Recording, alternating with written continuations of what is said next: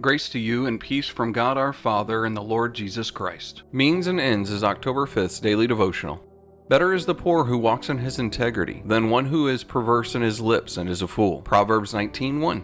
Throughout the ages, ethicists have debated the connection between means and ends. Can an immoral action be justified in order to achieve moral outcomes? For example, would a prisoner be justified in paying a bribe to a dishonest jailer in order to get out of jail to save the life of his dying child? Does saving the life of the child justify dishonesty? Fortunately, the Bible offers us insight into this difficult question. When David, the new king of Israel, wanted to return the Ark of the Covenant to Jerusalem, God took a man's life for not handling the ark in the prescribed manner. Then, in 1 Samuel 6:19, he struck down some of the men of Beth-Shemesh because they had looked into the ark of the Lord. Why the harsh treatment? Specifically because Israel needed to regain a lost fear, or awe, and respect for God's holiness. Generally, because God is as interested in how we do things as in what we do. From God's perspective, the end doesn't justify the means. Wanting to do something good doesn't excuse doing something bad. If you're planning an action, look as closely at the how as you do at the what. Make sure both bring honor to God.